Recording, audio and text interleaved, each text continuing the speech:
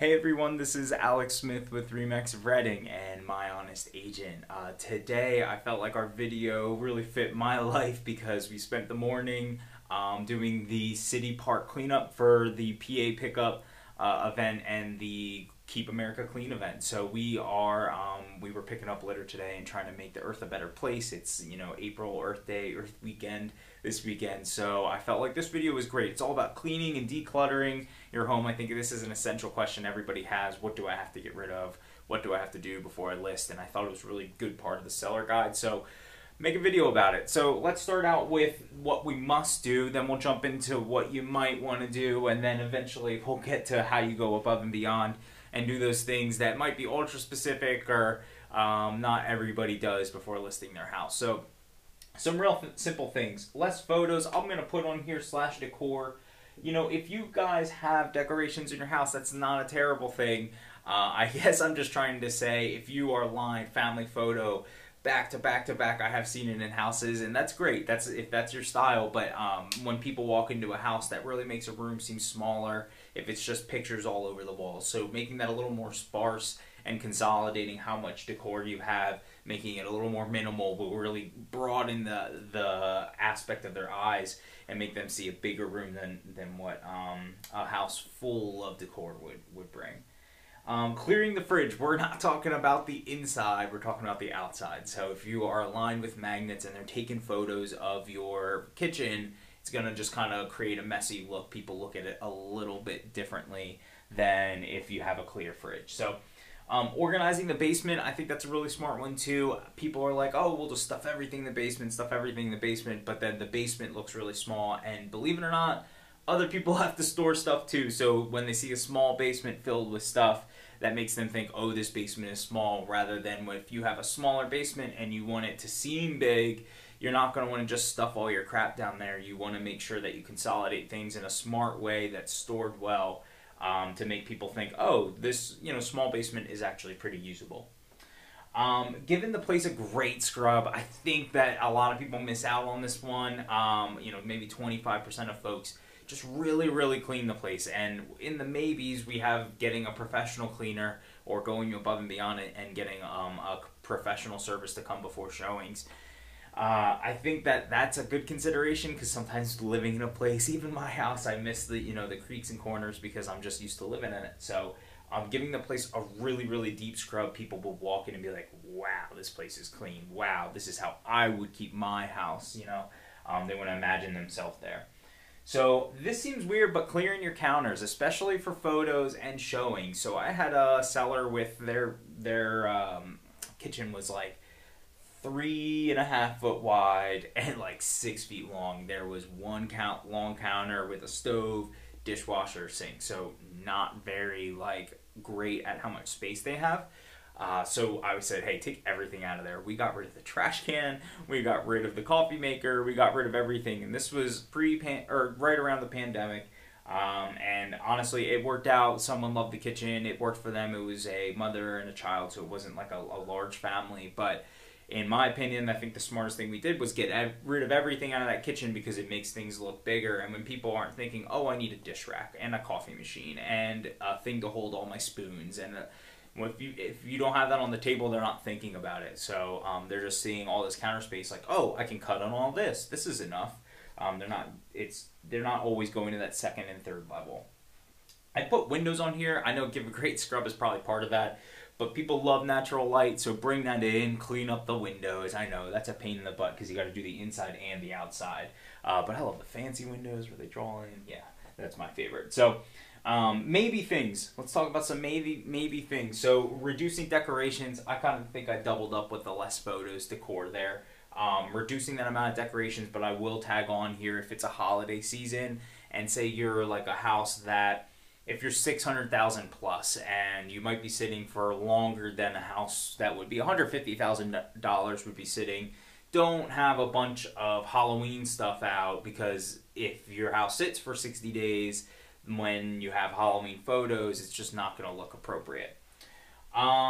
Safely store your vitals and jewelry. I think that's a smart one for anybody.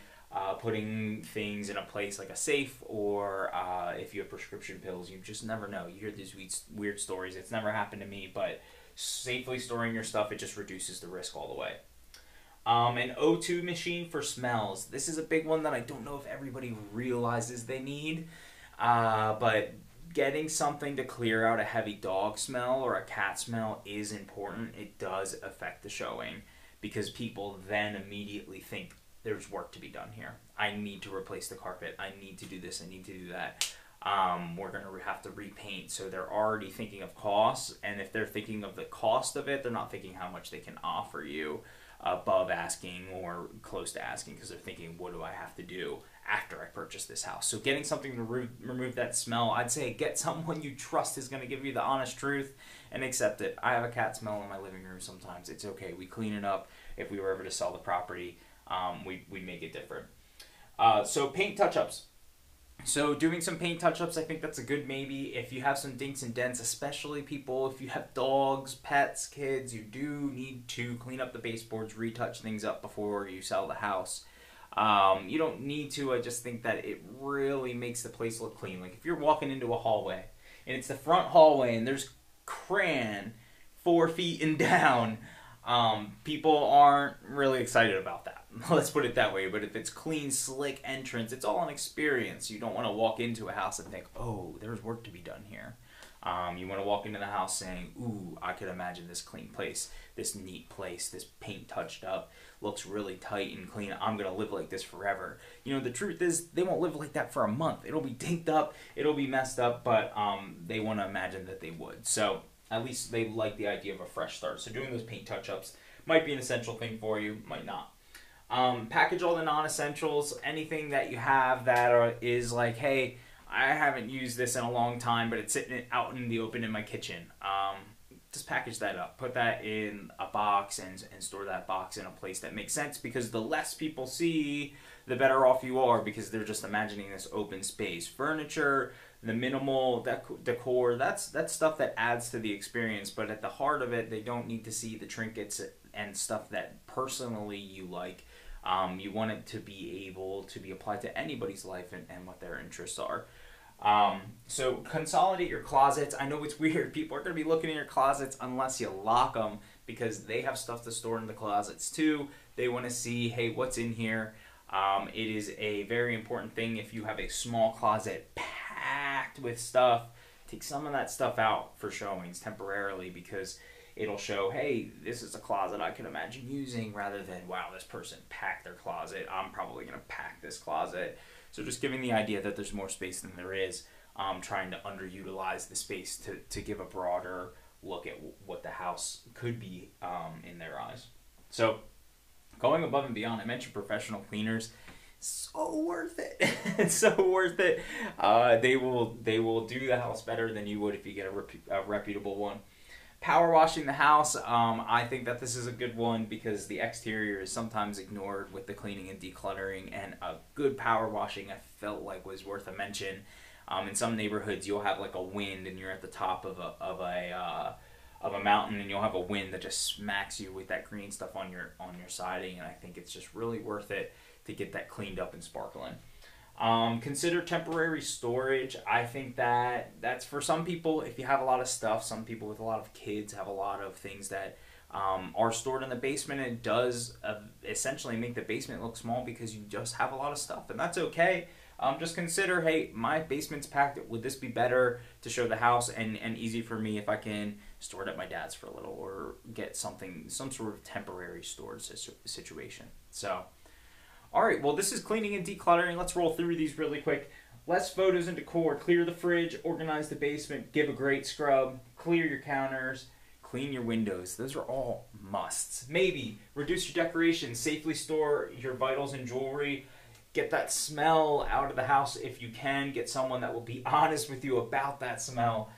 Paint touch-ups, package non-essentials, consolidate the closets, make the space look bigger, minimal decor. Above and beyond, professional cleaners and power washing. Those are like really, really nice cinchers. You got to look at your competition. If it's competitive, it's worth to do these extra few things. You know, it's not much to get these things done. And then considering temporary storage to make your house look a little bit bigger than it is. I think that's also up for consideration. So thanks for tuning in, guys. If you have any questions, please reach out to me. This has been Alex Smith with Remax of Reading and My Honest Agent. Have a great day.